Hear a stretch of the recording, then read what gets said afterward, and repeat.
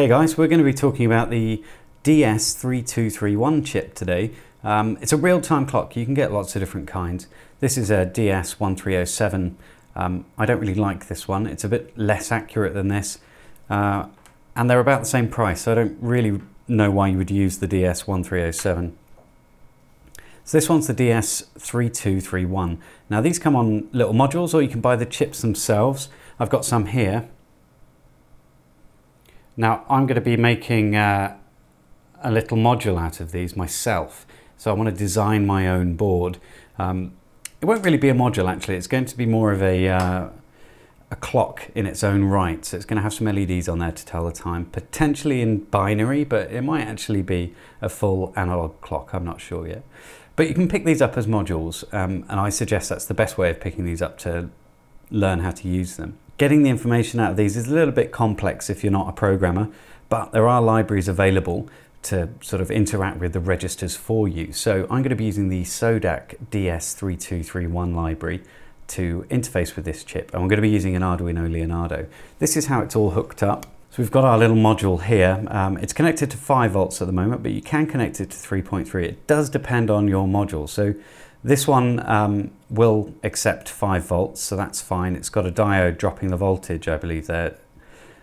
So it's fine to take 5 volts. It also has battery backup on the back, so it's not going to lose time when you unplug it.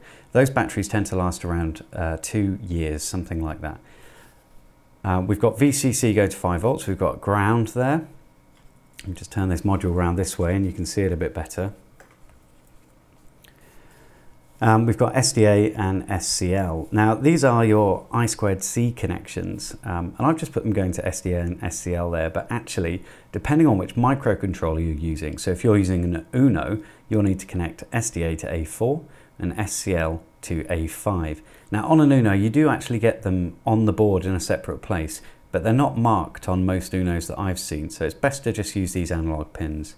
On the Leonardo, which is what I'm using, it actually has them marked pretty much in the same place they are on the Uno actually. So you can use those ones there. It's just above the AREF pin. So because we're going to be designing our own module, we want to have a quick look at the datasheet to make sure that we understand what's going on. Now the top section here gives us some information about accuracy. It gives us some information about registers for aging trim. We've got something about reset, 2 time of day alarms. So there's some things we can start thinking about. However, I really just want to know how to wire the thing up. So there's our base DS3231 chip, and it's giving us a typical operating circuit. Now you'll see we've got a couple of pull-up resistors there for the SCL line and the SDA lines. Those are our I2C lines.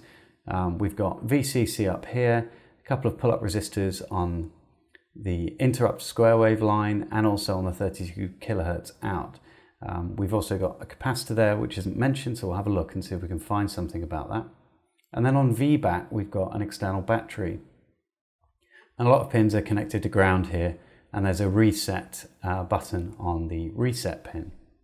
Supply voltage is 5.5 maximum, typical is 3.3 and 2.3 is minimum. They change a little bit. VBAT typical is 3, so that's your battery input, but we can go a bit higher than that. We'll be using either the sort of small lithium batteries, a coin cell, or we might look at using a lithium ion battery, I'm not sure. Scrolling down a bit further, we can get to the pin descriptions. Now VCC, the DC power pin for the primary power supply, we should decouple this. So standard decoupling capacitors, 0.1 microfarad and a 1 microfarad capacitor. So we'll get a sort of ceramic in there and maybe throw an electrolytic in there for the 1 microfarad. So this is our code. It's really, really simple. We've just included the SODAC library. We've got our wire library in there as well. And we're creating a date time constant. This isn't very much modified from the example that he created, but there's also an example in there for setting the time as well. So we can have a look at examples very quickly. So we've got adjust, interrupts now, temperature. So if we have a look at adjust, adjust is a way of setting the time. So we've got date time, and then we create this date time constant. So this will be the time and date that gets set into our DS3231. Now, after it's been set in the setup it will start looping and printing out the time. But I've already set the time, so I don't need to do that. In fact, we can have a look what it's kicking out now. So there we go, we've got the time coming out now, and that's all it's doing here is just printing out the time. So you can see we've got serial.print now.year, so it's printing out the year.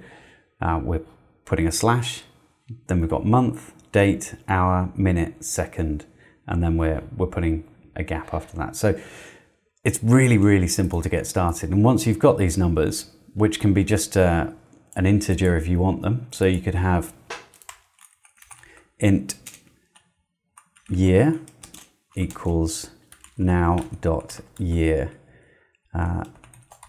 And that would put your year, or rather, in fact, we could probably have now year, so it's not conflicting. So now year is an integer with the year in, so then we can play around with that number all we like. So it's very, very simple. So once you've got that time, you can do pretty much anything you like with it, just like throw it on this little display here. This is a 0.96 inch display. It's very small, and I knew you wouldn't be able to see it, so I thought I'd bring this magnifying glass in. So it's really, really easy to get these things going, and I'll keep you informed about progress with the little module.